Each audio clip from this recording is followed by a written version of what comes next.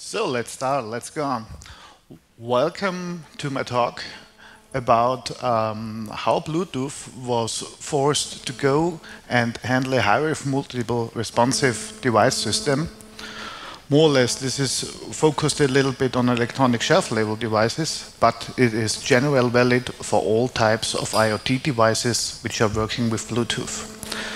I'm Horst Kautschitz. I'm the Vice Chair of the Bluetooth SIG ESL Working Group, and additionally the Director of the Embedded Systems at VusionGroup, which is formerly SES-Imagotag, which is situated nearby of Graz. First, starting, what is an electronic shelf label? An electronic shelf label, short called ESL, is a device which is, when we say this, which is mounted on shelves in stores. You can update prices over the cloud, make stores faster and more responsible, and for sure bringing more IoT background into the store. But stop marketing things. What is it really? It's only another IoT device which we are all having. It's only communicating over Bluetooth, and it's, to be honest, only about a picture.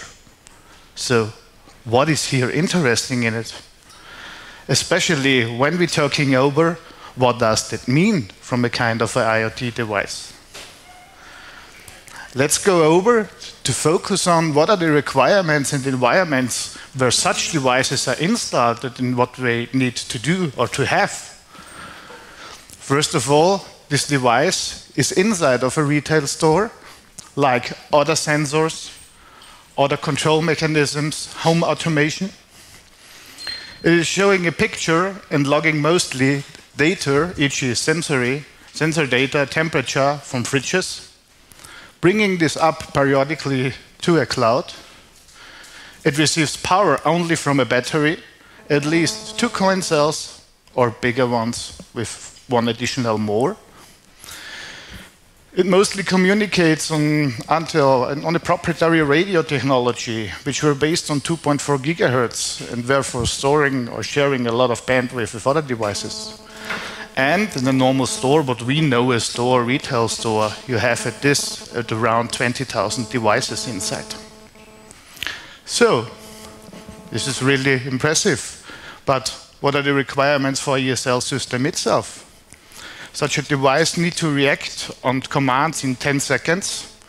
When you trigger something from a cloud, it needs to be guaranteed of no manipulation of the picture. It has a life expectation from 6 to 10 years without changing the battery, including picture changes up to 6 times, blinking LED. And it needs to share the frequency spectrum or bandwidth of all other types of technologies like ZigBee, Matter, Flat, Bluetooth Mesh, and for sure 2.4 gigahertz wireless LAN. Which means in a normal store you have additional devices inside of 5,000. To give you a roughly number, this means at least you have 25K of such IoT devices in one store. We are talking here on stores like we know from Spar. When we are going on for having further bigger ones like Interspar or American side stores, we are talking here on devices of 100K and up. The big challenge what we forced were in the year 2020. In 2020, the invasion of the IoT devices comes up. Everything got digitalized completely. And based on our technology, what we had, we're getting really into troubles. The troubles were that in the same environment, a lot of other technologies, Matter, Flat, and products are coming on. So the interoperability inside of the store got really worse because we were not able to connect anymore with devices. Other based on interoperability were using the same kind of frequency band and bandwidth, which means the interference in such stores grows up extremely. We are talking here in normal stores on a packet loss of 40% on the Bluetooth band. The packet error rises up. Stability goes down, throughput goes down, the power consumption of these devices rises, for sure, of retransmissions. The responsiveness were lowered of retransmissions. And finally, based on European Union regulations and all other, which is good, the security requirements go up. So we are talking on really not cloning ESLs, compromising of communication, firmware updates, root of trust, data integrity.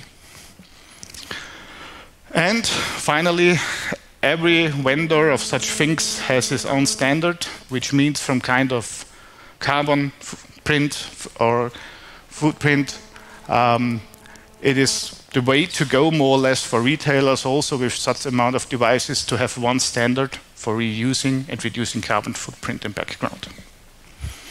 This was really a challenge before, since we were sitting there and were thinking, what the fuck, how you solve that problem in a near time for getting better. We had a lot of things and we were thinking on to go with standards, but the most important requirements we had from this list were completely contradictory. On the other side, we need responsiveness, we need throughput and security, and this is against complete power consumption. And finally, interoperability, compatibility with different devices against our unique competitive advantages, which we already gained in patents and so on. How to go on with that? And how to do this in years. What we have done is we settled and have done a lot of re-engineering. What is the base to set up? And finally, there was one thing which we go up. We were really thinking on go with the standard and take the base at Bluetooth Low Energy. Bluetooth Low Energy formed for us the best base in interoperability because coexistence and co-location already exists. Kind of security, there were also techniques included in proven. The responsiveness were not given because in the Bluetooth there was no system which can handling IoT devices in an efficient and in a manner which needs low power, so time-triggered things. Then there is for the compatibility, you can create own services and profiles, and we were thinking this is very good. A profile is, for example, what you know when you are connecting your device or your phone, your headset with your handy. And on power consumption, there's also no efficient handling. The throughput was good with 1 Mbit. We were thinking that's enough for transferring the picture in time. So the final solution was just that Bluetooth. And if Sheldon Cooper was saying everything is better with Bluetooth, so we go over and said, let's do the journey and go the way. But the way was not as easy. The first thing is you need to join or come inside of the Bluetooth SIG. The Bluetooth SIG is no organization in a traditional sense or regulatory which is working like in traditional sense. It is a lot of hierarchy where a lot of groups, committees and boards. The final is it consists of the core specification and a bunch of add-ons, which are profiles, services, and all are interconnected to each other on specifications. Reading and understanding the core specification itself and their impacts takes over at least 1 year. This is really a project. Then you need to understand the complete process, how the specification becomes released. This I will talk further. Then when I finish the last 2 points, this one. Then you need to create the interest group in the Bluetooth SIG for pushing standards forward. When you want to create the interest group, that means that you need at least 5 members which are very interested in your project for getting inside of the Bluetooth SIG. And we are talking here on 5 additional members, and mostly really on big members. We are talking here about Nordic Semiconductor, Silicon Labs, Broadcom, Garmin, and all our IoT vendors, all BLE-controller vendors, mostly in background. And the greatest challenge is get the adoption for a specification. The process is like that you are really at first need to create an interest group, then going further for getting an okay for creating a work group dedicated for it. Then you have the freedom to have your own group which is working on that dedicated, making specifications, running through a long-term process which is going up to a board of architectures, a arrival of architectures, coming back, every other members from the core specification group and also other working groups are very interested in putting by you inside additional add-ons what we can use in a good manner. And finally, the focus should always be to have all integrated in the core specification that all can use. So it's really a hierarchy. And then finally, you go over to the adoption of a Bluetooth core specification, and the adoption means that you go further to a complete testing specification process, which needs 5 stages, and at least at the 5 stages what you have, 3 members need to adopt your test specifications. And then there is the final IOP testing. This is one of the most known things. The IOP testing is the interoperability testing, so-called in the Bluetooth SIG. And the interoperability testing is nothing other than a big event where you as company go there, have a test bed setting or a test setup where other companies can test the test specifications designed against your defined test bed, and therefore saying the specification is fulfilled and my device is compliant. And for that, you need at least 4 companies which are doing that and saying, I have a device which is specified or tested against this and is working like the specification. And then you get more or less qualified to get into a Bluetooth release, in a core specification release. So more or less, you need to have a lot of friends also internally, which means we are working a lot together really with the big Bluetooth controller manufacturers in this case, and also driving the complete specification group for the electronic shelf level service in background, and also I'm sitting in the core specification group additionally. Based on that, anyways, Bluetooth. We are going, what is the need for an ESL implementation now? The base on what we set it up was the specification 5.3, and where we had a lot of drawbacks. There was no periodic scheduler inside. Where a BLE host, like we're talking on BLE host here on a standard Nordic development kit, or the Bluetooth controller inside of your handy, was able to manage clients like what we had in home automation, or also in every BLE current device, what we have here, in a bidirectional manner with respect on low energy, time triggered. This was not possible. The only thing what in Bluetooth was possible, that you were sending out informations and somehow someone was responding.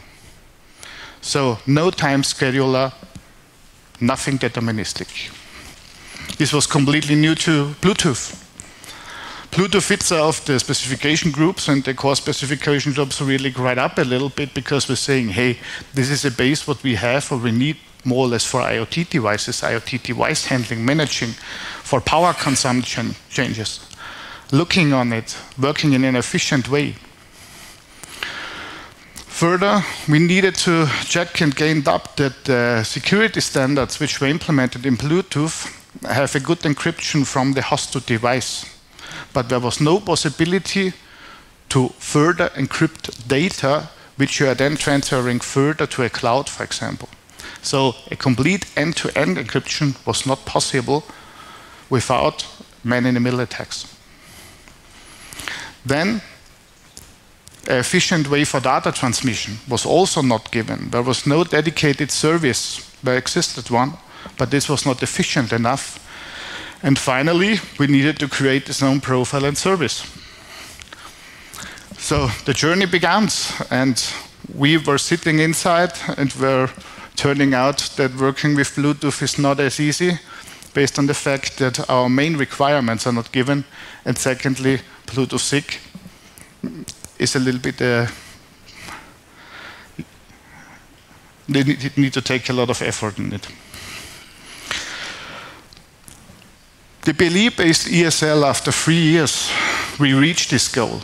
And the goal was reached in that we founded our own working group. And we were adopted with our complete needs in the Bluetooth Core specification version 5.4 in 2023. What we have done, we've created our own scheduler, and the own scheduler is called periodic advertisement with responses, short PAR. Periodic advertisement with responses is a time-triggered scheduler on which you can manage up to 32K of devices with one host device in a time-triggered schedule and with a defined matter of responses and when the client device responses to the BLE host. We are talking here on round-trip times between 1.6 seconds to 81 seconds, where you are triggering all devices. In kind of security, we have extended the encryption for advertising data.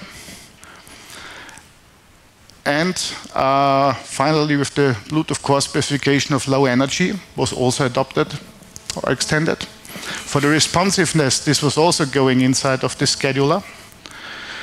Throughput also, and in addition, we changed a little bit the object transfer service for getting more efficient and reliable. For the compatibility, we implemented a service and their own profile for the electronic shelf label. And for the power consumption, we also take the way for putting this into the periodic advertising with responses. What were the great impact on that? The great impact on that were that we were saying, okay, the scheduler is in general valid for all types of IoT devices. All type of Bluetooth devices can use that. Therefore, the way to go for us was put this inside of the core specification that all type of technologies can use it in Bluetooth. The greatest impact and effort and advantage was that periodic advertising with responses is now the base for Bluetooth LE audio, which comes up there and which were the invention from us, and they took over this idea for have a periodic scheduler for working in a power consumption efficient way for transporting audio.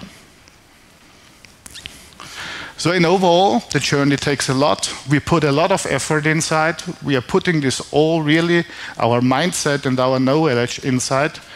Periodic advertising with responses has a lot of background with our old system, what we drive in further times. So what is periodic advertising with responses? Periodic advertising with responses is a time scheduler which is inside driven in the BLE-controller itself.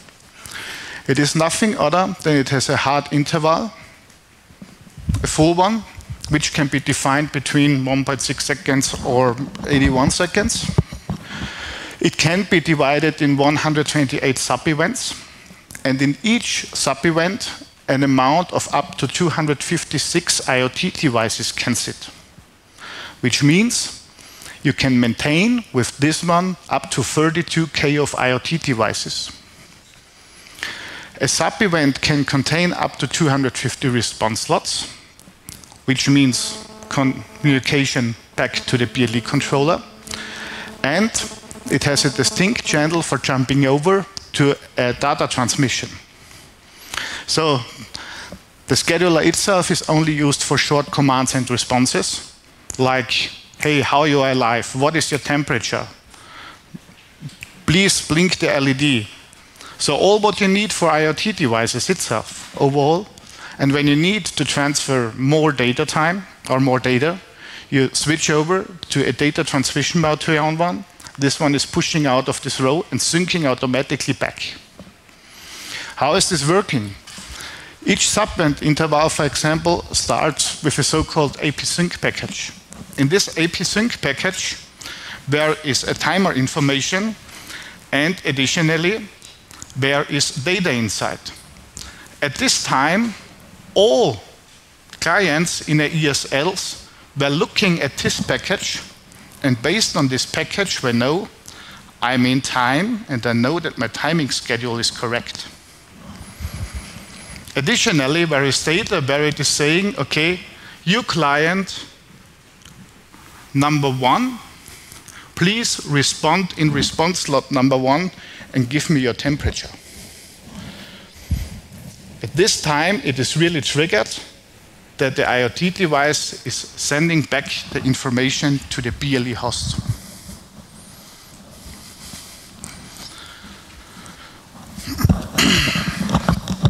Otherwise, the second one is to say, okay, jump out of the row, get into data transmission and come back.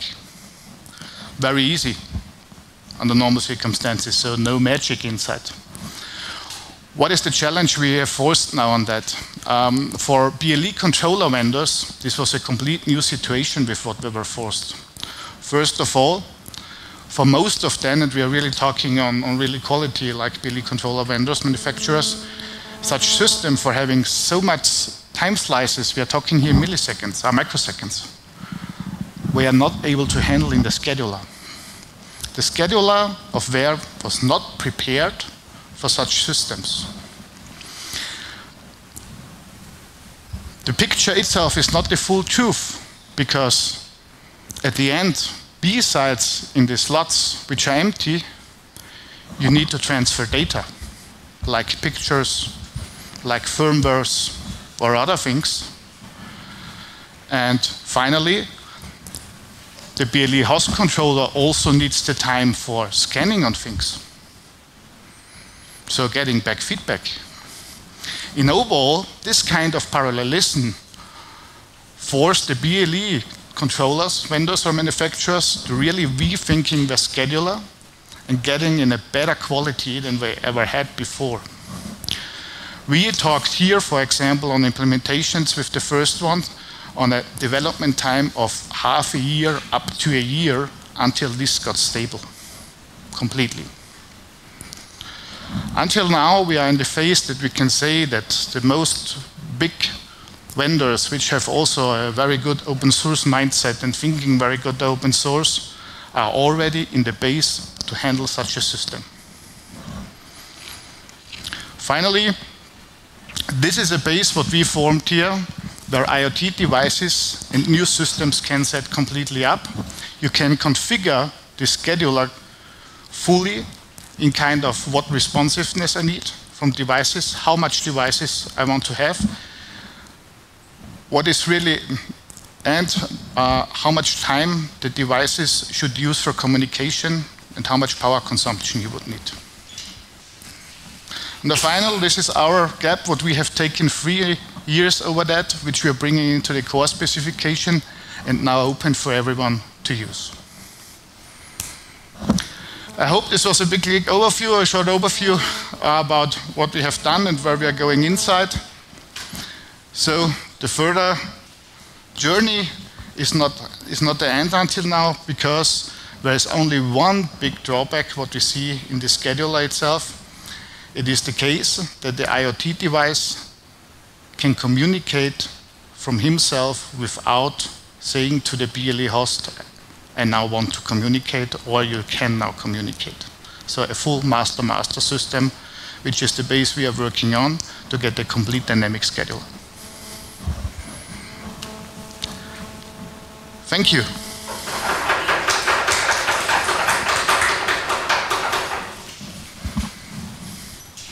Questions?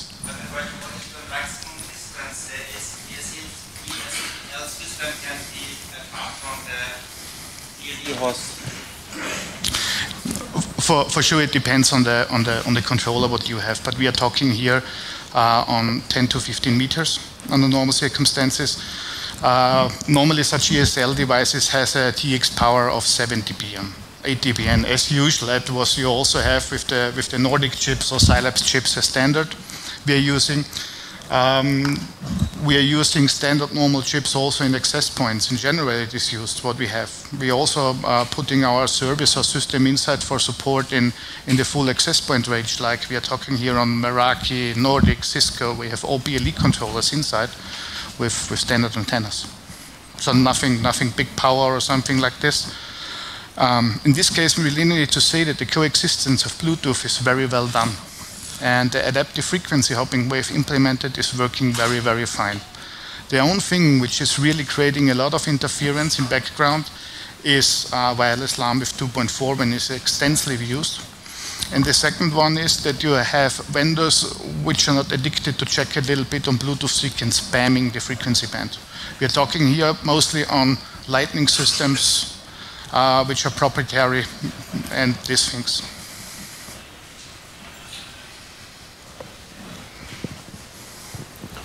I've got a question for you regarding the Bluetooth SIG. What is the manpower needed to handle such a job? How many people do you need to handle specifications? It's under normal circumstances, it is like that the main BLE chip manufacturers are taking over the main job in the board of architecture. We have mostly a team there of 10 to 20 people, which are working full-time for that. We are at the ESL, at the working group. For me, it is a time of 15 hours per week to 20 hours per week to go with that. Now it's a little bit more less because we have adopted already the specification. Now we are doing hardening and extensions. But the good background in the Bluetooth SIG is that all kind of members are able to join the group. And there is a high interest from BLE-controller manufacturers and also maintainers of home automation systems to bring this standard, the electronic shelf label standard, forward because of the BRWR. So roughly 20 hours for me per week, 15 hours.